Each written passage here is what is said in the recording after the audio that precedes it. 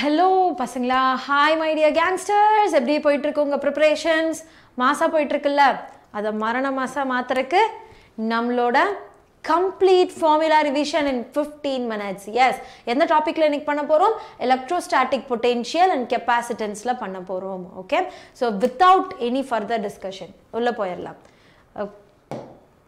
Yes, so first formula நீங்க இந்த யூனிட்ல படிக்க போறது என்ன அப்படினு கேட்டிங்கனா potential due to point charge. Okay, ஒரு point chargeல இருந்து எவ்வளவு potential, because potentialனா என்ன அப்படிங்கறதெல்லாம் நம்ம lecture videosல already பார்த்துட்டோம்.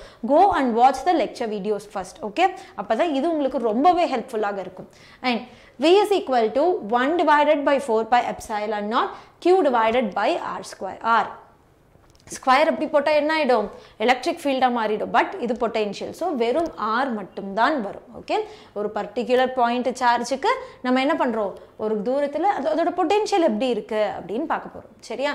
இங்க இருந்து இங்க நகர்த்தினோம்னா அதோட எபிலிட்டி எப்படி இருக்கு, சார்ஜோட எபிலிட்டிஸ் தானே பொட்டென்ஷியல், அதுதான் பார்க்க போறோம். அடுத்தது potential energy between two point charges. ரெண்டு point chargesக்கு நடுவுல இருக்கக்கூடிய potential energy difference எவ்வளவு இருக்குன்னு பார்க்க போறோம். potential energy difference எப்படி calculate பண்றது? So இதுவும்னால நம்மளுக்கு என்ன கிரியேட் ஆகும்? ஒரு எனர்ஜி கிரியேட் ஆயிரும். ஏய், நீ என் இடத்துக்கு வந்துட்ட, நான் உன் இடத்துக்கு வந்துட்டேன் அப்படிங்கிற மாதிரி ஒரு ஃபைட் கிரியேட் ஆகும். ஃபைட் இருந்தா ஆட்டோமேட்டிக்கா என்ன ஆகும்? எனர்ஜி வேணும் இல்லையா? அதுதான், ரெண்டு சார்ஜஸ் வந்த உடனே எனர்ஜி உள்ள வந்துருச்சு. நோட் பண்ணிக்கோங்க மறக்காம.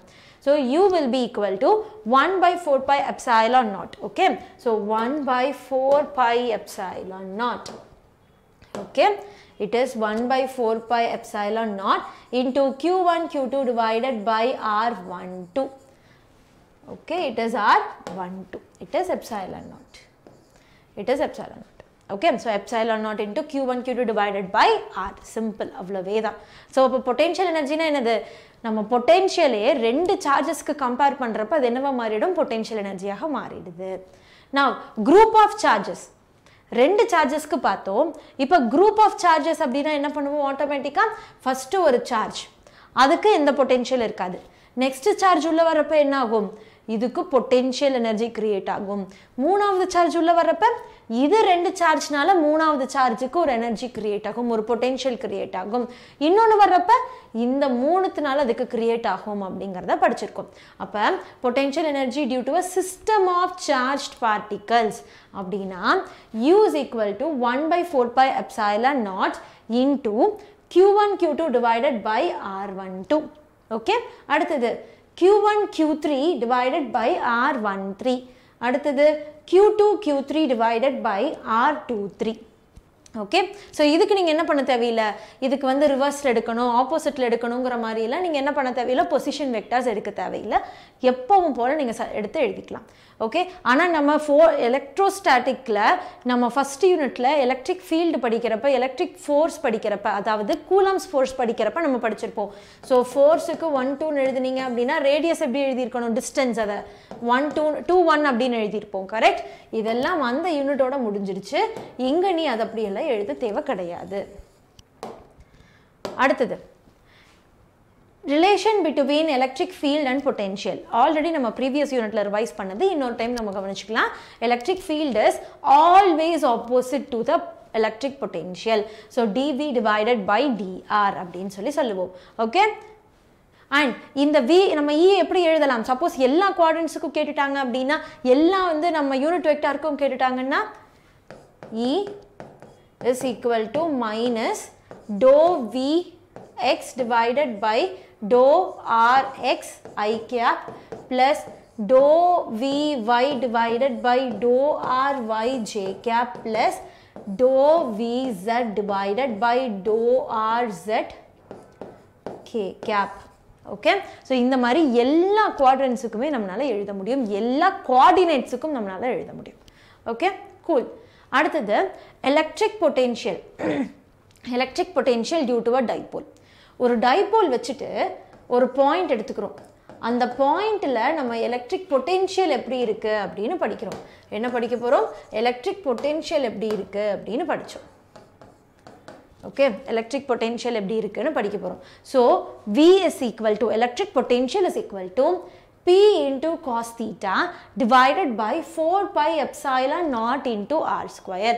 R na idoda distance. Suppose axial அப்படினா என்ன பண்ணணும்? For axial cos theta வை என்ன எழுதணும் நம்ம? Either 0 degree or 180 degree அப்படின்னு எழுதணும். Right? இதுவே equatorial அப்படினா எப்படி எழுதலாம்? cos theta க்கு 90 degree னு substitute பண்ணணும். ஓகே, அப்படி substitute பண்றப்ப என்ன ஆகும்? உனக்கு ஈக்குவட்டோரியலுக்கும் கிடைச்சிரும், ஆக்சியலுக்கும் கிடைச்சிரும். இது வந்து என்னது? at any point, at any angle. Okay, என்ன தீட்டா இருக்கு பாரு, எந்த ஆங்கிள்ல வேணா 0, 180, 90 இல்லாத மற்ற ஆங்கிள்ல 65 டிகிரி 75 டிகிரி அப்படிங்கிற மாதிரி இதுக்கு நீ இந்த ஃபார்முலா யூஸ் பண்ணிக்கலாம். Okay, now potential energy on okay, so potential energy of charge. Okay, so potential energy of charge q at a point when potential is v.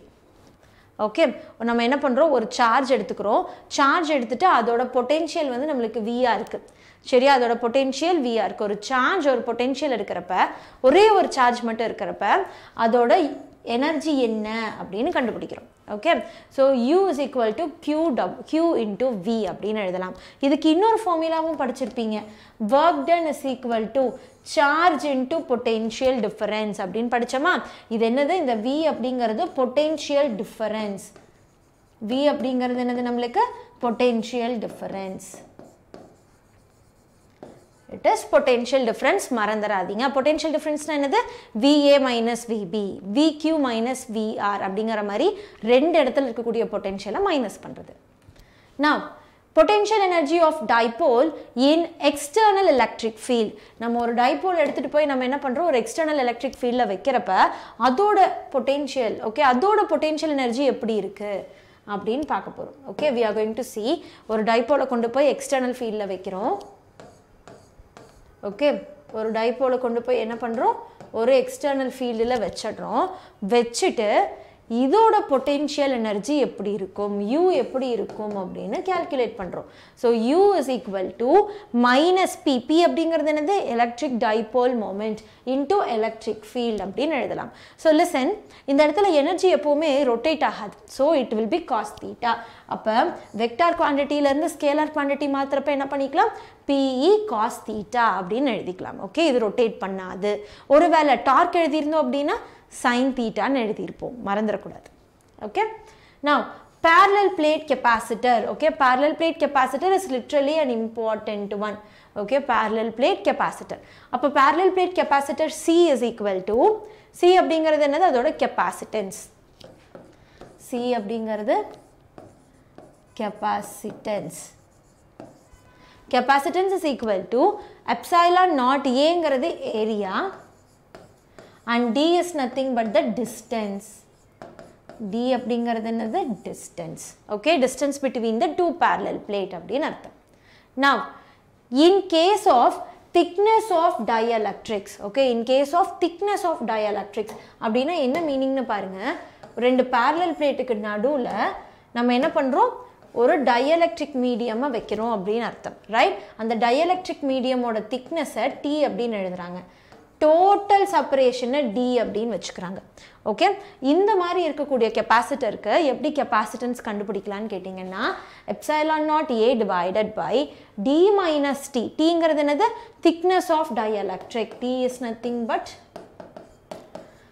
Thickness of dielectric.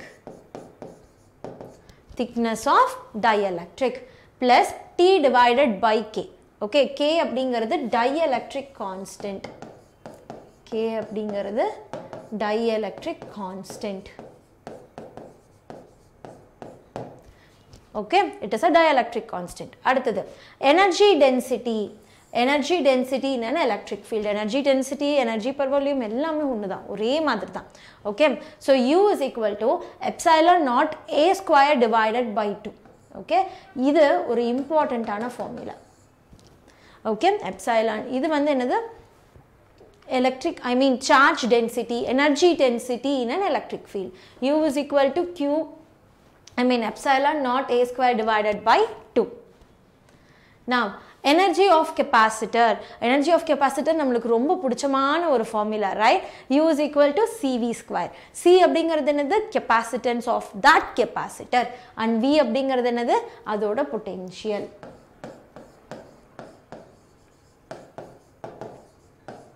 அதோட potential. Okay, அடுத்தது relation among CQV. Right? இதெல்லாம் படிச்சிருப்போம். C அப்படிங்கிறது என்னது? Capacitance. Q அப்படிங்கிறது charge. V அப்படிங்கிறது நம்மளோட potential difference. அப்ப C வந்து directly proportional யாருக்கு இருப்பாங்க? Q க்கு இருப்பாங்க. Right? C is directly proportional to Q. And C is inversely proportional to V. Right? C is inversely proportional to V. மறந்துடாதீங்க. So C is inversely proportional to V. ஒவ்வொரு formula நம்ம படிக்கிறப்பையும் நீங்க என்ன பண்ணணும்னா directly proportional என்ன, inversely proportional என்னங்கறத மறக்காம எழுதி வைங்க. அதுதான் உங்களோட 1 மார்க்குக்கு ஹெல்ப் பண்ண போகுது. ஓகே, மறந்துடாதீங்க. And dielectric constant. So dielectric constant அப்படிங்கறது already படிச்சாச்சு, which is equal to capacitance without dielectric with dielectric. அடுத்தது C0 அப்படிங்கிறது without dielectric.